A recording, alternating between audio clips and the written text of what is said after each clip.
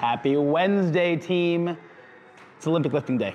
We're power clean and jerking. Every 2 minutes for 4 sets, we've got clean and jerks going from 67 all the way to 82%. So it's gonna be 67, 72, 74, and the last set will be between 78 and 82%. So like 8-ish out of 10 difficulty.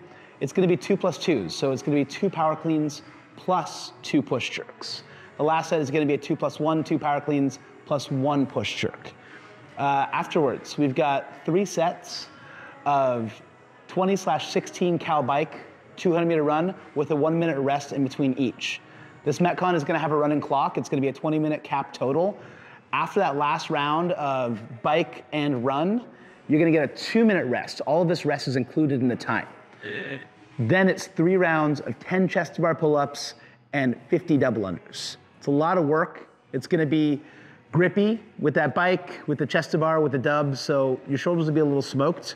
My recommendation here is pick a number on the chest to bar that you know you can make every time and just do that. Don't shoot for the 10 and then have to do singles round 2. You wanna stay consistent on those rounds so you can stay under that time cap. With the power clean and jerk, one of the things that I wanna talk about is your receiving position. So, from our pull, from here, a lot of times I see someone here, we're not fully hip extended yet. We're here, and our arms are already bending, that early arm bend. The saying goes, when the arm bends, the power ends. We want all of the power from that hip extension to come up. So here, I'm still here, shrugging, and then pulling under the bar. That receiving position, I then have my feet come back together. Now I'm set for my jerk. I wanna go a little lower than normal. I should be able to almost squat. So it's a dip and drive and punch under.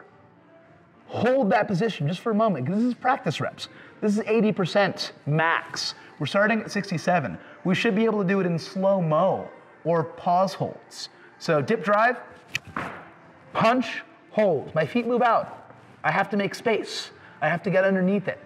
So just make sure as we pull from the ground, we're fully extending, speed it up to the middle, boom, get underneath it, and then hold that jerk. Great opportunity for us to work on technique work. All right, really fantastic. For the chest to bars, grip a little wider than normal, because if we're gripping narrow, we have all of this lever that we have to work with. If we're gripping wider on the chest to bar, we shorten the range of motion and make it easier to make collarbone or chest contact. So just think about all these little technical aspects as we're going through it. The finisher today, 2 rounds, 15 GHD back extensions. If you find there's only 1 or 2 GHDs available at the gym and there's too many people in class, you can do a Superman hold. So you can get on the floor and 1-for-1 rep wise. All right? After that, 10 sandbag good mornings. Really great for lower back strength, especially after this last open workout. All those dumbbell snatches, all those burpees, lower back probably got lit up. This is gonna help keep it strong. All right, see you tomorrow.